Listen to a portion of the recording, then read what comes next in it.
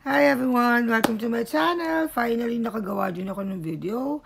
This is my haulage video. Sorry I wasn't feeling well. So anyway, let's start.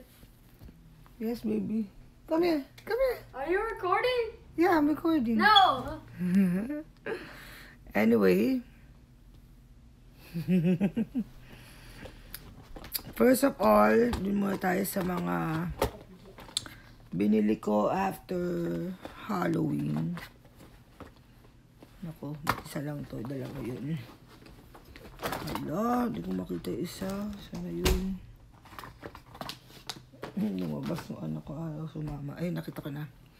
Bumili ako ng dalawang false eyelashes na Find Your Spirit Animal in Raven and Felice. Ito yung Raven. Tapos ito yung Felice. At least wearable siya, no? Kahit pang Halloween. As if naman ginagamit ko. Anyway, also, itong limited edition na Vampy. Tapos, itong limited edition na gold. Para siyang maroon na purple, dark purple pala. Hindi siya maroon, dark purple. Teka nga, hindi ko pa kasi nabubuksan. Buksan nga natin. Okay. Hindi naman pala siya mahirap buksan. Sandali.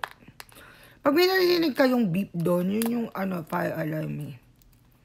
Na na siya, na yung battery kailangan palitan. Ayan yung tsura niya. Swatch ko siya. Ayan yung kulay niya. Pero alam ko pag ayan yung shade niya. Wipe ko lang Tapos yung isa, swatch natin din. Ano ba yun? Pasensya na kayo dun sa ingay nung sumabay kasi yung bullshit na fire alarm na yan. Fire alarm ba tawag dun? Fire detector yata. Ano man tawag sa kanya. Naku, Diyos ko. Ang hirap buksan. Ayan, bukas na. Okay, bukas na siya. Dali tanggalin ko lang yung sticker. Alam niyo naman tong video ko, walang edit. Pag natapilok ako, nabulol ako, or what, yun na yun talaga. Itong Vampy. Naku. Saan ko gagamitin to? Uy, ang tingkad ng kulay niya. Ganda. Oha. Tanggalin ko ulit. Ayoko kasing magmansya. Tapos, nabili ko tong mga Halloween lipstick na Wet n Wild High Shine in the shade Vampire's Juice Box. Aba? May juice box pa talaga siya. Juice na juice Hindi yung jukebox. Juice box. Ayan. Ayan yung shade niya. Tapos, bumuli din ako ng alam mo, meron silang isang shade na hindi minil sa akin eh. Galit na galit na nga ako eh. Hindi pa rin nila nire-refund. Excellent. Ganyan yung tsura niya. Uy. Ano ba to? High shine o matte? High shine din siya na lip gloss. Yan yung shade niya. Yung excellent. Tapos, yung isa, Emerald City, na hindi ko pa nabubuksan. Ano ba naman? Nakalimutan kong buksan. Dali. Yung dalawa kasi nabuksan ko na. Limited edition din to. Yung mga Halloween limited edition siya. Uy. Patchy siya. Yun o. Pangit yung swatch niya. Tapos, itong metallic lipstick in the shade. Limited edition din siya. Ang pangalan niya, Zombie Tripping. Ayan. Pag pinagtripan ka ng zombie, ito yung kulay niya. Ano ba to? Metallic lipstick. Pero, mas maano pa. Mas matingkad pa yung mga gloss. Ba yan? Ayan siya. Paano ko ba babalik ta rin tong kamay ko? Ayan. Tapos, itong pumpkin at the disco. So, pag nag-disco ka, tapos may pumpkin kang nakita, metallic lipstick din siya. Ito ko na nga, makita niya. Dali Uy, maganda siya. Ayan. Tapos, itong blood bank. Naswatch ko na ito sa isang video ko. Bumili lang ako ulit kasi 'di ba sinabi ko doon sa video ko na bibili ako ulit kasi maganda talaga siya. Asa ko ba nilagay? Alam ko meron na akong bukas nito kasi nagamit ko na yun Anyway, baka abutin tayo ng Pasko pag hinanap ko siya. So, saka ko na siya. Panoorin niyo na lang yung video na yon para makita nyo. Naku, ano pa yata itong lip gloss sa buhok ko. Anyway, tapos itong, tanggalin ko lang Ay. Maano siya. Mahirap siya tanggalin. Lagyan ko lang nitong micellar makeup remover. Ayan. Nag-work naman siya. Wala na. Hindi ako nagugluta Graveyard lang kasi yung work ko. Kaya sa gabi na ako lumalabas. Tapos pag pauwi naman ako, maagang-maaga na. Wala pa araw. Tapos itong Almay Never Regret lipstick. Ito yung shade niya. Alam mo, ang ganda nito. Yung pagka-nude niya. Ang ganda. Madali siyang bagayan. Tapos, itong Stay Satin by Rimmel London in the shade Obsession. Pasensya na kayo kung may eye bags ako kasi hindi naman tayo perfect, di ba? May mga flaws din tayo. Tapos, bumili ako ng 3 Milani liquid lipstick in the shade. Hindi ko pala binili ito. Matagal na itong fascination sa akin. Itong Fancy. Satin matte siya. Ayan. Ang ganda, no? Pero pag nilagay mo sa lips mo, para kang patay. Kaya minimix ko lang siya pag may shade ako na dark. Tapos itong classic. Ano din siya? Satin matte. Yan, maganda. Mauve siya na parang, dark na old rose. Na brownish pink. Ganon. Tapos, bumili din ako ng Stoplight Red.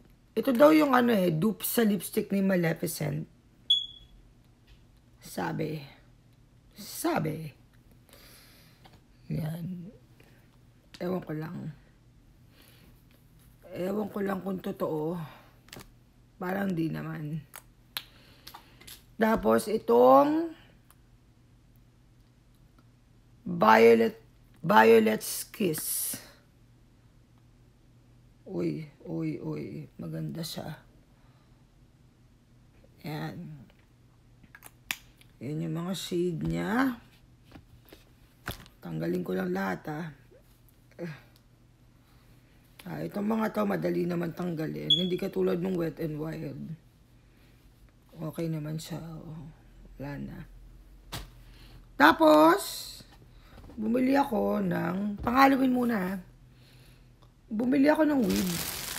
75% off yata siya. Dati siyang $9.99. Nakuha ko lang siya ng $2.99 o $3.99.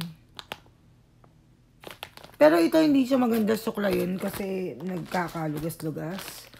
Tapos bumili din ako ng 2 sungay. Ayan. Tapos, itong SEPHORA VIB. Ito muna pala. Itong Wet n Wild Wizards in Training. Saka ko rin siya bubuksan pag gumawa ako ng separate na tutorial. Ayun no, pinagkakagat na naman ako ng lamok. Ewan ko ba kung bakit ako na lang lagi. Marami naman kami dito sa bahay. Bakit ako laging kinakagat? Tapos itong Cake Dot na powder eyeliner. Alam mo na, so far lahat na nabasa ko dito, bad review. Pero it's how you make it work. Kung ako sa inyo, sabi kasi nila marami doon siyang fallout. So kung ako sa inyo, kung maraming fallout, gawin niyo muna yung eyes nyo, di ba? Yun lang yun, di ba? Tapos, itong Moschino Sephora collab na highlighter cheek set. Ang cute, no? Para siyang marker. Ano.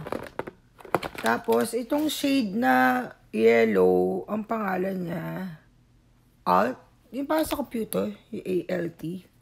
Yan yung kulay niya. Swatch natin siya. Ayan. Hindi siya makita kasi masyadong maliwanag. Asan na ba yung swatch ko? Ayun. Ito. Ayan. Tapos, yung isa, yung shade niya, yung pink, blue na lang. Yung blue, control. Ay, mas maputi siya. Na may bluish, bluish na bluish. Tapos yung pink, delete. Para siyang old rose. Ano ba tong ilaw na to? Kaya ayokong gumagawa ng video pag gabi. Kaso wala naman akong choice. Ay, hindi siya kita sa skin tone ko. Ayun no, kasi parang hindi siya kita. Buiset. I-google nyo na lang. Siguro naman meron sa Google kung mga swatch na yan. So far, gagawin ko lang, lalagay ko to sa cheek ko. Tapos, patungan mo nung highlighter talaga. Naku, teka. Punasan ko lang. Pupunasan ko lang siya. Okay, ayoko na mag-swatch. Kailangan ko pa siya ulit. May swatch pa pala ako dito. Itong Kat Von D Technicolor Crayon Set.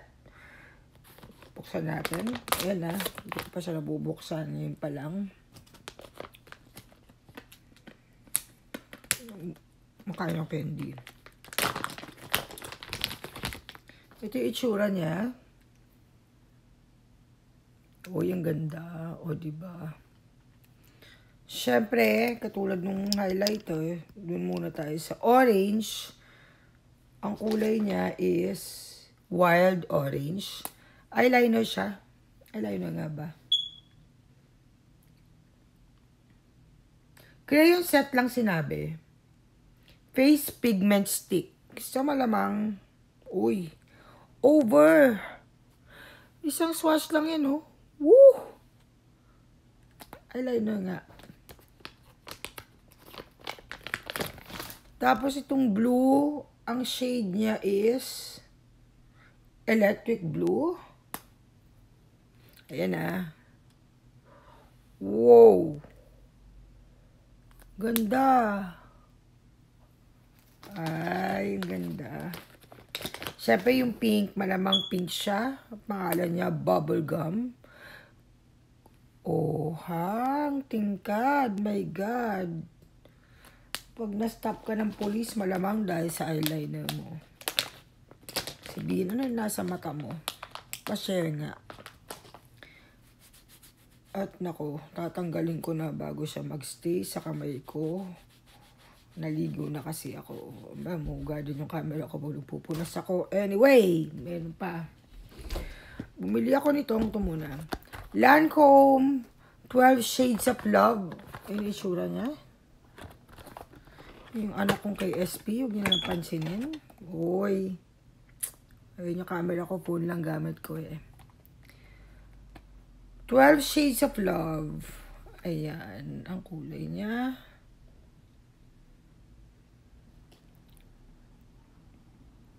Pwede siya for fall. Maganda siya. Kaya mukhang di siya palette, no? Mukha siyang chocolate. Tapos, konti na lang tong mga makeup ko. May iba pa akong, ben, pumasok sa pot ko yung lipstick. Itong Oh Snap by Violet Voss na palette. Ito yung itsura niya. Perfect na perfect for fall. O, diba? Ang ganda. Saka ko na siya isa-swatch pag gumawa ako ng look. Okay. Malapit na tayo matapos. Ito na lang. Foundation by Stellar. Hindi ko pa ito natatry. Ano ba to? Paano ko ba bubuksan? Ayan. Mukhang maputi yung nabili ko. Maputi-puti. Diyos ko, mga patay. Pero imimix ko na lang siya dun sa mga dark, ano ko. Yung pang-correct ng mga foundation. Meron akong pang-light, saka pang-dark. Saka ito, nung sa isang video ko, may sinabi ko, kumuha ko ng dalawang tester ng shadow. Ay, ito pala. Ano ba? Ito ba? Yan. Nagustuhan ko siya. 20% off ngayon yung mga VIB. So, bumili na ako. Pero yung shade na kinuha ko, mas dark. Ito mukha lang siyang light, pero mas dark siya dun sa tester na nakuha ko. Mas alam kong shade ko to. 320 Pine. Okay, Pine. Parang gano'n. Pine tree. Ganyan yung shade niya. Maganda siya. Hindi siya drying sa face. Tapos, ito naman, mga regalo sa akin ng aking love of my life. Binili niya na ako ng, alam niya kasi gustong-gusto ko si Jack. So, binili niya sa akin tong, diba? Ang ganda. Transparent siya, Ayan, kimono na velvet. Suot ko nga. It keeps me warm. Ayan, ang ganda, diba? Hindi ako mahilig sa velvet. Pero since hindi na kaya ng katawan ko yung lamig. Ayan. Diba? Pang Halloween talaga. Tapos, binlan din niya ako ng, ano ba tawag dito? Fancy pack. Parang 80s yung mga nauso. Parang belt na bag. Yan. I love Jack. I love Jack a lot. Ayun. Alam mo ka kahit anong Jack, kahit medyas pa yan or what. Talagang favorite ko si Jack. 2 more item to go. Okay na tayo. Bilan niya ako ng card holder. Ito. Na partner ng backpack ko. Bilan niya ako ng backpack na Jack. Siguro tatayin ko na lang yung mukha ko dito. Jack and Sally. I love it. Thank you, Beep. Beep tawag ko sa kanya. Thank you, Beep, Beep. Anyway, yun ang haulage ko for now. Somehow, it made me feel better kasi I'm sick. So, tomorrow, hopefully, I feel better. I can test out some of this product for you guys. And, thank you for watching. And, ano ba yan? May tag pa. Ang galing ko na. Ayan. Thank you for watching and I hope to see you again. And gagawa talaga ako ng video. Babawi ako sa mga Halloween ko. Hindi ako masyado nakagawa kasi sobrang busy sa work.